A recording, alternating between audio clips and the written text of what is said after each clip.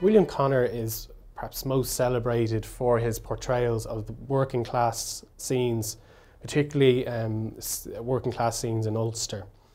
However, this painting behind me here, lot 66 in our upcoming sale, entitled Dockers, we believe that this is actually a scene in Dublin. We believe this because if you look just up here on the top of the painting, we see in the background green, white and gold tricolour of the south of Ireland. So it's unlikely that this would have been flying in a dock in Ulster and Belfast. We also believe that it's a picture rendered in Dublin because Conor was a member of the Dublin Painting Society in the 1920s, and we believe that in style and the way in which the work is executed, that this is probably belonged to that period. If we look at the work, the materials that Conor used would have been crayon and pastel on a buff type card. We see that the faces here are all quite jolly and they're enjoying themselves, having a drink after work, probably more than one, and we can see the docks in the background are still busy at work. Although at first this work seems quite jolly and quite happy, because of the way in which it's executed, we also get this sense of tragedy as well in these characters. These characters perhaps have a very hard life working on the docks and probably spend most of the time afterwards drinking. So they're kind of these tragic, comic tragic figures.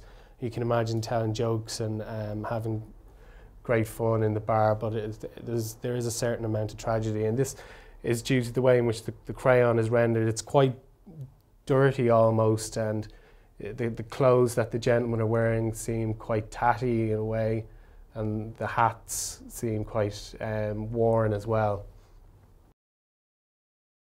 Lot 82, Swans in the Lagan by Frank McKelvey, is in sharp contrast to the previous lot we've looked at, lot 66 by William Conor.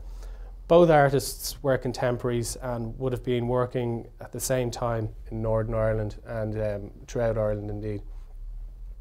This painting is much more idyllic, it's much more optimistic. There's no sense of tragedy in it. It's completely happy and very playful.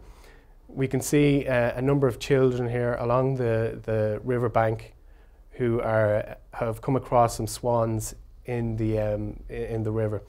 And we can imagine this moment where they perhaps maybe have some bread that they're maybe feeding, trying to play with the swans. And generally in this painting, it's quite optimistic, and life is good in this one compared to the last one. We can see that the brushstrokes are quite rapidly laid on here as well. And we can see the way the riverbank is depicted. It's quite loose, and there are a number of different colours here depicted in different greens, ochres, browns, and the swans are quite loosely depicted as well. Also, you'll notice there's this beautiful pink hue throughout the whole image, and this would have been laid down as a wash and then rubbed out in parts. We can see it would have been rubbed out throughout the trees and in some areas down here in the foreground.